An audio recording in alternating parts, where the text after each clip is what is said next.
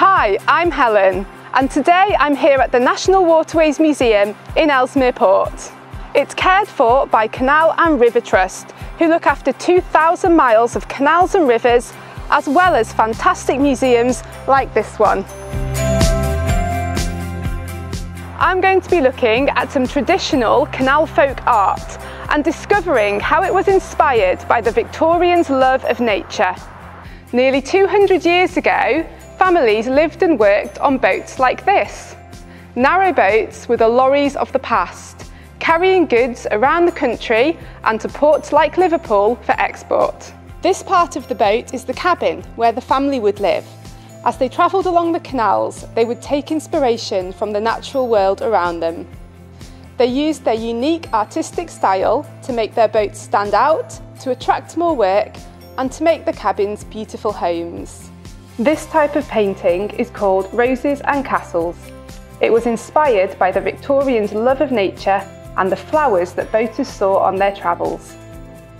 Painters had to work quickly to get boats and objects painted. Boats were never in one place for long. The art of crochet is a way of creating textiles and clothing from wool and yarn.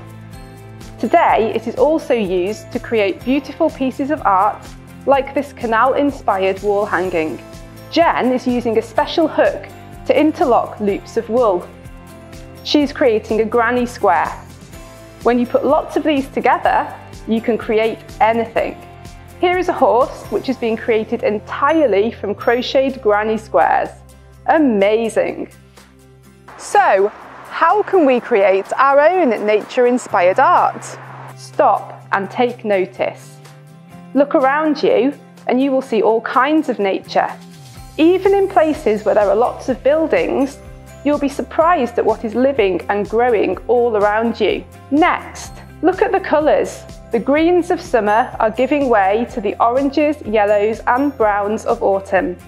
Look at the plants themselves, the shape of the branches, the leaves on the ground, grasses, rose hips, and the thorns of fruit bushes protecting the last of the season's fruit. Now find yourself some sticks. Make them into a frame and spot a view you'd like to draw. Hold the frame at arm's length in front of your eyes. This will be your picture. You could try sketching what you see. Maybe you can go for a walk and create a series of sketches that show your walk. You could collect some natural materials and make a collage of your scene when you get home. Now it's your turn.